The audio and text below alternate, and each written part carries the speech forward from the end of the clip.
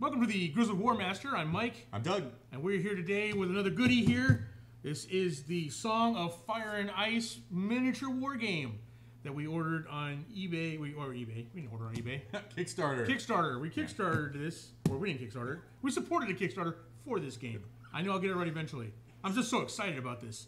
If you're a Game of Thrones fan, you know that this is all about the different night houses. And this is based on the books more than the movie or the TV series.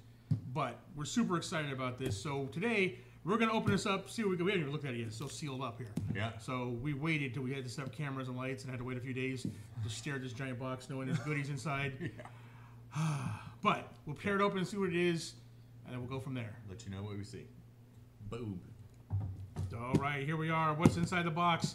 Oh, Doug's address is on the box. Why don't we move that off there?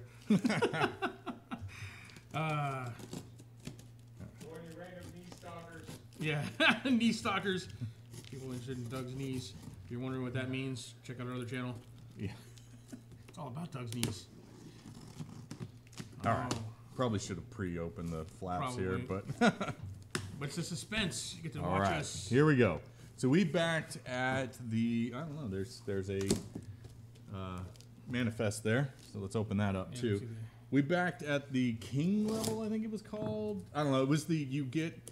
one of everything plus all the unlocks, but without ordering any of the extras. So, Hand of the King pledge level. Hand of the King. So, in theory, we've got a Stark versus Lannister starter box.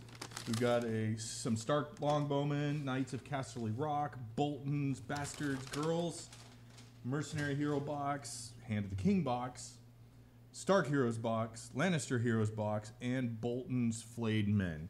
So, here we Bolton Bastards Girls. It's like a dog unit. Yeah. So that's pretty cool. We've got Stark Heroes 1. I forget. This comes with Robert. Yeah, Brendan Tully, Summer, Eddard Stark, Roderick Castle, Howland Reed, and Bran riding Hodor. That is awesome. So that's cool. We got some Stark Bowmen. Cool. Some around each other. Yeah, so the models are really good for this. Yeah, I'm really excited about this game. There's the Bran riding Hodor model. I don't know how well you can see that from this distance, but all right. Here's the neutral heroes. We've got Ramsay Bolton, Roose Bolton, Theon Greyjoy, Pater Baelish, and Lord Varys. So there you go. That. Then we got some Knights of Casterly Rock. Cool cavalry miniatures. They look pretty sweet. It looks like you got 4 different knights with a movement tray, miniature cards, and then 4 different poses. So and you notice on the boxes, there's 2 factions right now: the Lannisters and the Starks, and the boxes are color coded, so you know which. Yeah, and then there's I think the neutral ones are one color, slightly like a more reddish black than the. Like Bolton's Flayed Men, I think, can be taken by either side. And here's some Lannister heroes. Comes with Sandor Clegane, Tywin Lannister, Tyrion Lannister, the High Sparrow, and Pycelle, which I forget who Pycelle is. But all right. All right. We'll open this in a minute. Let's go ahead. The Meister. Okay. So we got. There's the big box. This is the main starter set, Starks versus Lannisters. Make sure you can see that, but oh man, it comes with a ton. We're gonna open this up next. So. And the miniatures are color coded. They're red and bluish gray miniatures, so they don't come plain gray that you then base and stuff like that. They are already colored. At least the 2 main factions are. And finally, what comes in the Hand of the King? What's in the box? Oh, we actually get to look at some of the miniatures right away. Oh yeah, I forgot. These are I think these are the bonus miniatures you got because they met a certain goal. Oh, the throne. So you get the throne. That is what the throne is supposed to look like. The Iron Throne. It's that's what it's called, right? The Iron Throne. It's the the Iron Throne is. So it's all swords of enemies they've conquered. Yeah. It's a little small in the actual TV series, but that is what the actual throne is supposed to look in the books. All right, comes with a bunch of markers that will come into gameplay for various things you're doing. And then let's take some of these miniatures out. I gotta check out this. These were specialty miniatures that you could only get from backing the Kickstarter, I believe. And unfortunately, without looking, we can pull out the cards if you want. We can pull these out and see who. That throne's gotta go on our set, painted up. Pull out the cards that are right there, and we'll be able to tell who's who. Okay. And one's obvious. You'll see that in a second here. He could be nobody else. There's the mountain. The mountain. Yeah, the giant. You get the mountain with this set. I'll go ahead and put him back. I think this is a mountain mounted. Yeah. If you want to take him mounted. Gregor Clegane. That's the only card that's in this one. Oh, really? Gregor Clegane. Oh, no. They're right Yeah. I'm saying this one was on. Oh. He got his own special little baggie for his card. here. There you go. That's how special he is. I think this is Big John Umber. Yeah. And I'm not sure who that is without There's a looking guard at the captain cards. in there somewhere. Yeah, there's a guard captain. I believe this is the Grand Meister, whatever his name is. What was the Grand Meister's name? Because he's Paizo. brown. The brown guys are neutral. Yes. These are neutral characters, so anybody can take them. Gregor Clegane. Jamie Lannister, is he in there? I think that's him right here, Yep. I believe. There's There Sword you go. Captain. Cragaman Warden. Maybe Warden. These are all. Oh, Brendan Tully. Tully. I believe this is probably Brendan Tully. It's hard to tell. Is he Blackfish. mounted? Yeah, He's a cavalry, so this might be him right here. Brendan Tully. Yep. Braun is in there too, the mercenary. Is he Brown? Yeah, Yeah. this is probably Braun right here. That's awesome. So you got Braun, the mercenary. Brienne is in there too. Brienne of Tarth. Brienne of Tarth. She's, Oh, that's she's I think- brown. Oh, she's brown. Yeah. Is she wielding a two-handed sword? Yep. Yeah, that's her. Brienne of Tarth there. And then the highest essentials, the one. The high seneschals, this guy. Yep. And then, Yeah, that's it. Those are the. all right. So and then you've got some other guys. Then you got some dudes that don't matter. You got the mountain. That's all that matters. So, so there you go. These were the bonus ones that only came if you supported the Kickstarter. So those were bonuses. All right. So now we're gonna go ahead and open the big box. Let's open the big box, see what's in it. And we're going to cut off here. But Yeah, we want to be focused on the box, not necessarily us. So, speak for yourself. I want them to see me. all right. Let's open this up. Oh yeah! Woo! Team effort. Oh, I'm gonna have to do team effort again too, because this is pretty tightly on there. All right. Should have probably pre-opened this, but he wanted to be dramatic. All right, there we go. Dun dun dun. This is apparently the rulebook. A pretty small rulebook, but again, there's not a lot of fluff for this because there's a novel series for the fluff. Yeah. For that. There's All right, so let's 6,000 go ahead and pages of show fluff. those off. I'll open this up. There we go. We got the cards. We got more little power cards. Oh, that's one of the things I'm looking forward to this game the most. You play these little cards based on the army. Actually, these are objectives, but your army has cards that you play that allow you to do certain abilities, I believe. So, All taped so together. I'm looking forward to that. I always could have. The command structure of the game sounds really cool, where your heroes can give your units little buffs or commands to do things. So I'm excited for that. Well, I didn't want you to get into this. Yeah. All right, so these are the movement trays. Let's check out some of these things.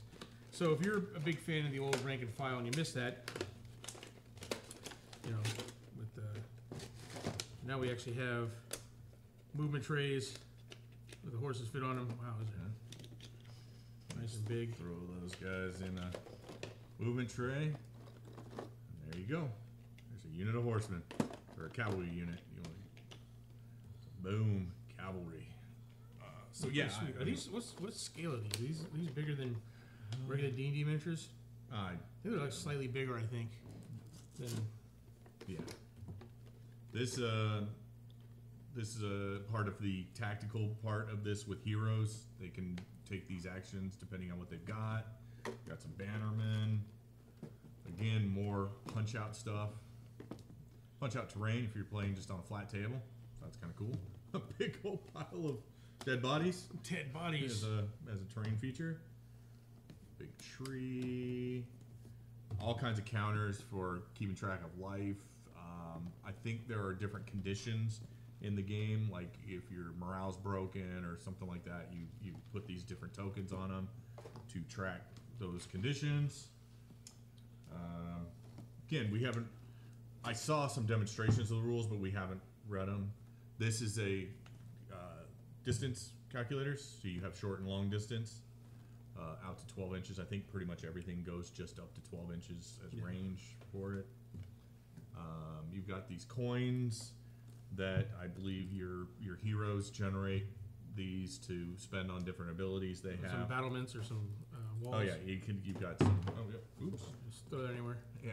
So you got barriers and walls that your guys. Oh, where I just got there. Barriers and walls that you can put down as terrain features. So that's cool. Here we have the Starks. They're going to be all color coded in the gray color or the blue, kind of bluish gray.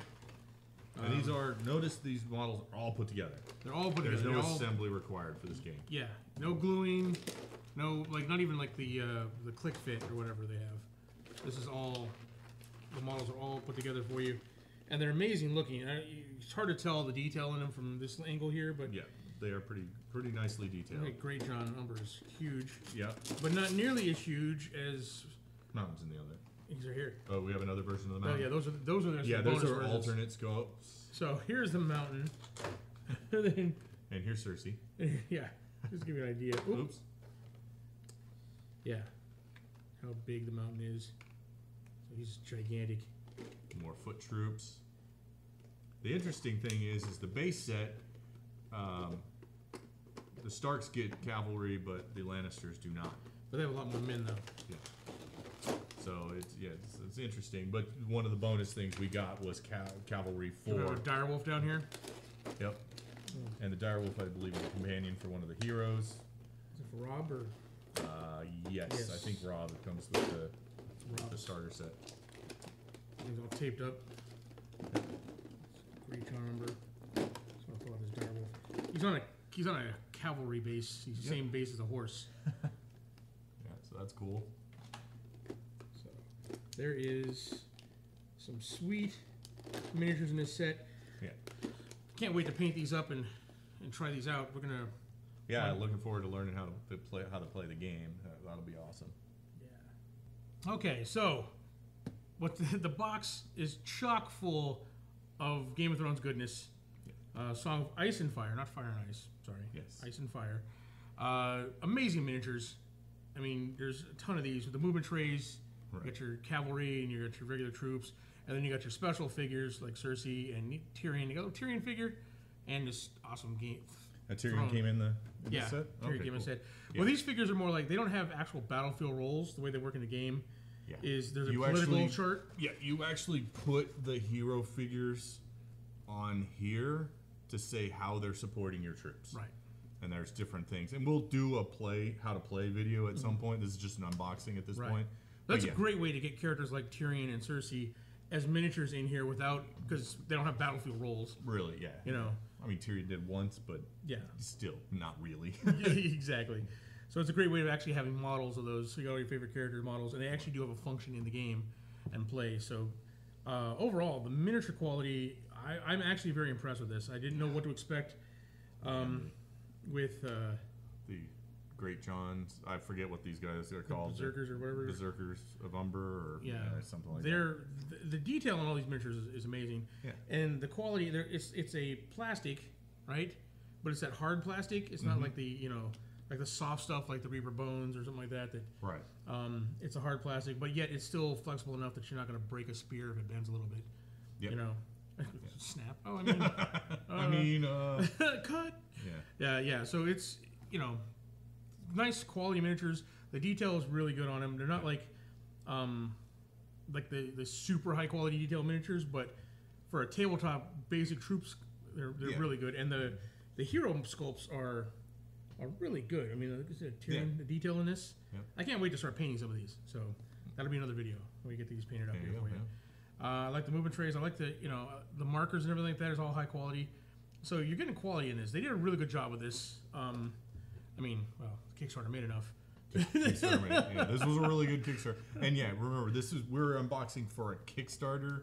Yes. There's the base set, which let's show this off. So this starter set will be in stores soon, maybe now.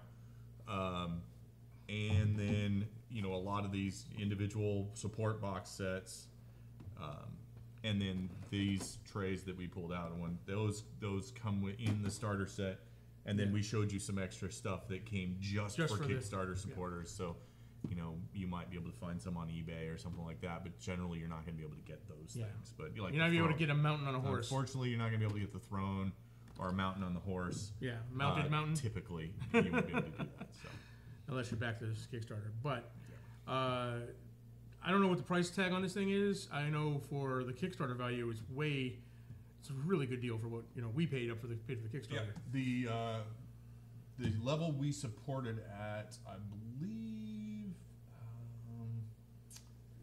I want to say we supported at $200. $200, yeah.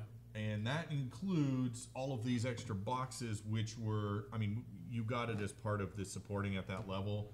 But they're not actually that bad. The Knights of Casterly Rock, those are $15 box. $15 box? It's 4 miniatures. It's 4 miniature knight, yeah, but like a 5-man box of knights for Games Workshop would be $50. Right. This is 15. It's 15. All of these boxes are 15, except for the Hand of the King box, which actually was the bonus. Yeah. It was the bonus stuff. Yeah. But everything else. Oh no! Apparently this starter set. Now this might be. No, this is definitely the Kickstart price was $40. So, yeah, $40. I'm sure in stores it's probably $80. 120 would be still a value for this. Yeah. The number of miniatures you get for this. Yeah. I'm just What's the Games Workshop starter set? It's 160. 130. 130. A Games Workshop set this size would be $130. And it would have 2 armies, about 50 miniatures, which is about, this has, I think, slightly more than that. Actually, probably double that. Yeah.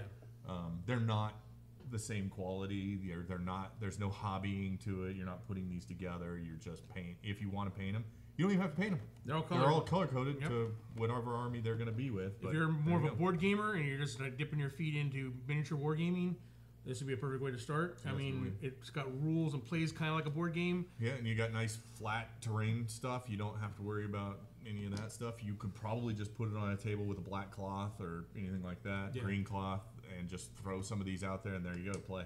Yeah. You don't need anything else. We're going to be building terrain for it, but, that's how we do. Yeah. But, yeah, all in all, I would say this is a pretty impressive box set. Yeah. What about you? What do you think? I was, again, you obviously can't support the Kickstarter anymore, but this was a great value. I'm really impressed. When we saw it on Kickstarter, we're like, this looks cool. These are some great miniatures. Yeah.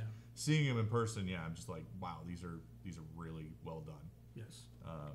So yeah, like I said, I'm excited to learn how to play it, and then once we do that, we'll make a video teaching you guys how to play it. Yep. So stay tuned to that. So thanks, guys, for watching us unbox the Song of Ice and Fire Kickstarter set. We'll be back with some more videos of Song of Ice and Fire, how to play, painting, putting this thing together, and enjoying it. But just first initials reaction is this is a great box set, great value. So if you see it, pick it up. So thanks, guys, for watching, supporting the channel. Please like, subscribe. We're trying to grow this channel here. Definitely share with your friends. That's a big thing now. We're in the early stages. Anybody who's into miniature wargaming, tabletop, games, whatever party games, we're gonna try and look at all of that kind of stuff. Card games, Sentinels of Multiverse, that kind of stuff. Yeah, and if you're a multifaceted geek who likes other geek stuff like comic book movies or anime or reaction videos, please check out our other main channel, the Grizzled Geek, for our videos there. So thanks, guys. Really appreciate it. We'll be back next time with some more unboxing and plays and playthroughs and battle reports. Definitely. We'll see you.